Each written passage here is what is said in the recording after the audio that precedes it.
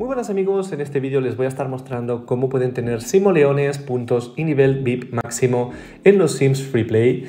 Y bien, como ven, pues aquí dentro, una vez entramos dentro, la cantidad de ambos recursos, de dinero y de nivel VIP, nos va a empezar a subir hasta llegar a 10 millones de recursos de simoleones, y de VIP pues tendremos el nivel máximo, que es el nivel 15.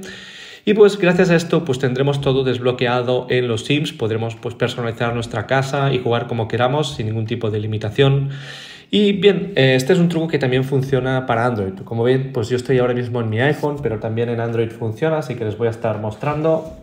Como ven, aquí tengo mi dispositivo Android y tengo también pues, el mod de Sims Mobile instalado. Y nada, en este vídeo pues les voy a estar mostrando las funciones que tiene y cómo instalar este mod, ¿vale?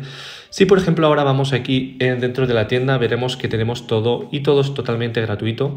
Simplemente debo pulsar en cualquier pack y como ven pone conectando en la tienda y ya se me añade la cantidad del pack totalmente gratis. Podemos hacer esto tantas veces como queramos para obtener la cantidad deseada de simoleones y de puntos. Y nada, básicamente eso es todo, así que ahora les voy a estar mostrando cómo instalar este mod. Bien, pues vamos a empezar realizando vamos a hacer una comprobación en nuestros ajustes del teléfono.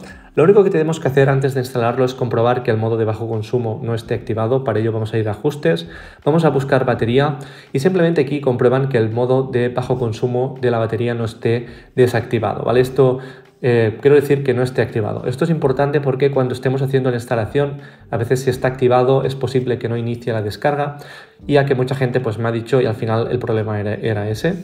Y bien, lo segundo que debemos hacer es ir a la App Store y aquí en la App Store vamos a buscar el juego de Sims FreePlay y con el único propósito de ver si hay alguna actualización. Como ven, pues actualmente no hay ninguna actualización aquí, pero si les sale actualizar es recomendable que lo hagan, ya que este mod funciona para la última versión de los Sims.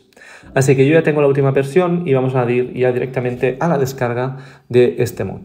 Vamos a entrar en nuestro navegador favorito, no importa el que estén usando, y vamos a entrar en la página bettermods.net. ¿Vale? Esta es la página oficial y es totalmente segura. Se llama bettermods.net y desde aquí pues podrán instalar mods para Android y para iOS.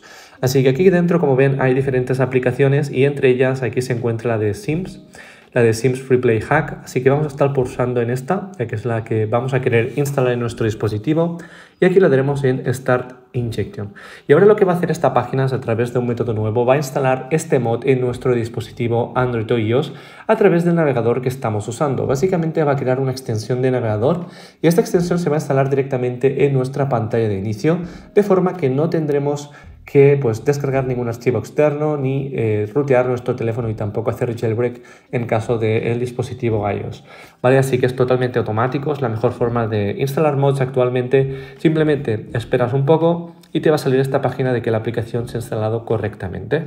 Ahora ya tendrás instalada Sims FreePlay en tu dispositivo, en tu pantalla de inicio, que básicamente es una extensión de navegador.